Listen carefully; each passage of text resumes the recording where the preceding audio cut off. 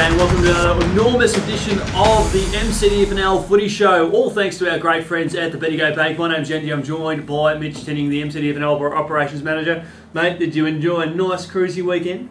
It was good to have a week off, and I'm sure the volunteers and club officials enjoyed the week off as well, and they're keen to get stuck into the second half of the season. It's going to be a great second half of the season. A lot of game-changing matches that will no doubt impact the top 8 over the next few weeks. Certainly going to see the ladder really start to take shape. And the beauty is we've got so many teams still fighting for positions in the bottom half of the 8. Absolutely, there's going to be a lot of changes, I think, over the next few weeks in particular, and plenty of changes ahead for the rest of the season as well. Definitely right there, mate. And we'll look at the first big game for this weekend. We've got Avoca and Newstead.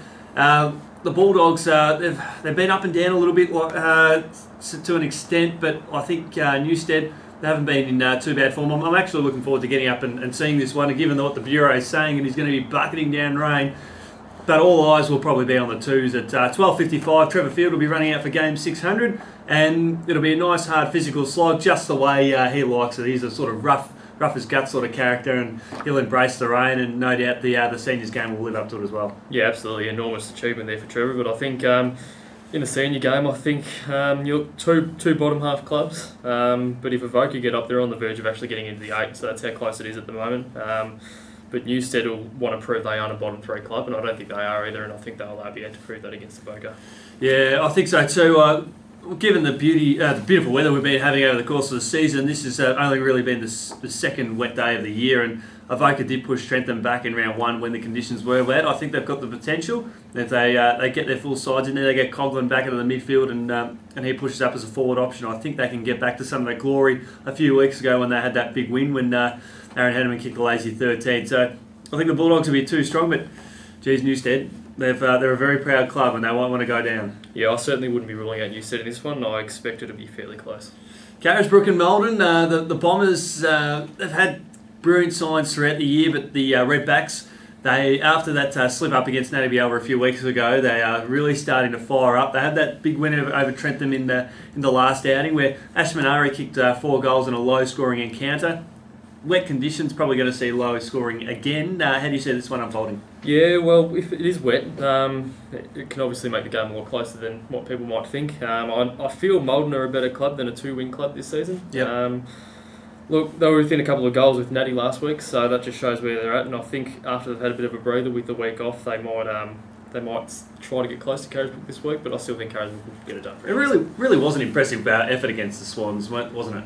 Absolutely. I mean, it's not many clubs are getting that close to Natty, and Natty are going along really nicely at the moment. So for Malden to do that a couple of weeks ago gives them good confidence this week. Certainly every chance of a bit of an upset here if they can recapture some of that form, as you said, but probably not this week. Next important game, we've got Harcourt and Navarre. We know the Grasshoppers, they are up and about, and the Lions haven't had a bad year either.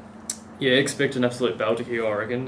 Could go either way. That top 4 spots in sight for both clubs come the end of the season. And I think Harcourt will play a huge game given its importance. They'll see that they'll want to stick in that 4, and Navarre are a real threat at the moment, I think. You're going to get value for money when you head over to Harcourt this weekend, because if you look at the A-grade netball and you look at the senior football, they've got 2 games that are ideally placed, and I'm with you. I think Harcourt in both those games, I know with the netball, they're in a position where they need to win. It's going to be great against Navarre, because Navarre's got that history across their senior footy and senior netball, and here in the senior footy, they're building that momentum, which is great. But Harcourt, geez, if they can get a big scalp here, that'd be outstanding. Yeah, Navarre they've got their season up and going at the moment, but I expect Harcourt to probably stop them in their tracks. Be great for the competition just to shake things up a little bit. Lexington and Talbot. Should be an intriguing contest. Lexington at their best is very damaging, and Talbot, they've just had a great year. They're looking fantastic, getting better as the year gets on. Yeah, I think Talbot will probably notch up their 7th win out of 8 matches, which is unbelievable form for them, and they'll all count when the ladder shapes up later in the year. I think Lexington will fight hard. They've had a couple of good, impressive games this year, and I would, I think if the conditions are wet, it could be a close game.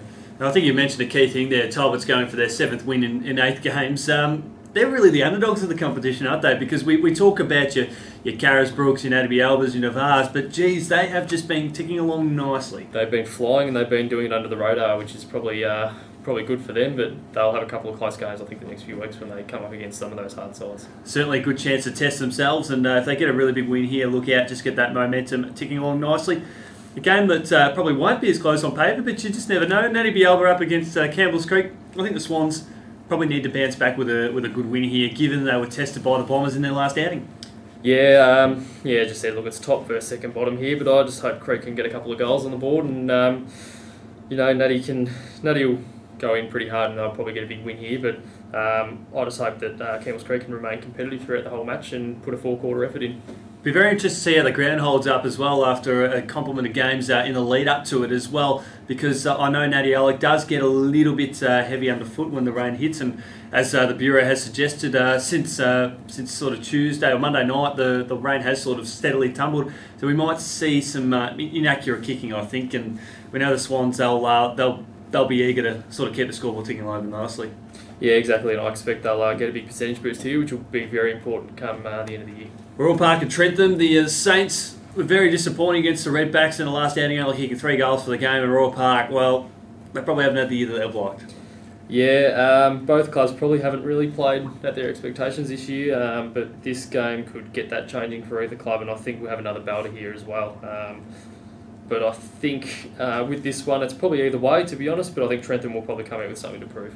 Yeah, exactly. That's the key thing. They do have something to prove, because they started the year strong and then they've sort of dropped away. They were in the top 4 for a little bit and they've slipped right off. But it is a great opportunity for Royal Park, who do have a good capacity to win these games, to upset the apple cart a little bit.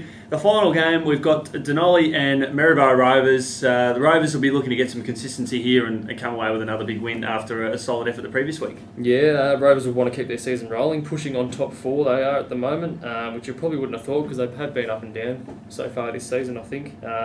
They'll want a big percentage boost, as a lot of clubs probably do, against these struggling clubs, just to get that important percentage for the ladder at the end of the year. Yeah, absolutely sensational. I agree with you, mate. Percentage will count. Everything, as we highlighted at the start of the show, is really starting to get a bit of a bottleneck in the bottom half of the 8 and just outside the 8 as well. So percentage is fantastic. Speaking of fantastic, we could not be here if it wasn't for fantastic support from the Bendigo Bank. In fact, on my way over to Avoca this weekend, I'm going to be stopping over to the Bendigo Bank and getting some cash out to spend my hard-earned over at Avoca, just to show a bit of support there. I'm looking forward to it.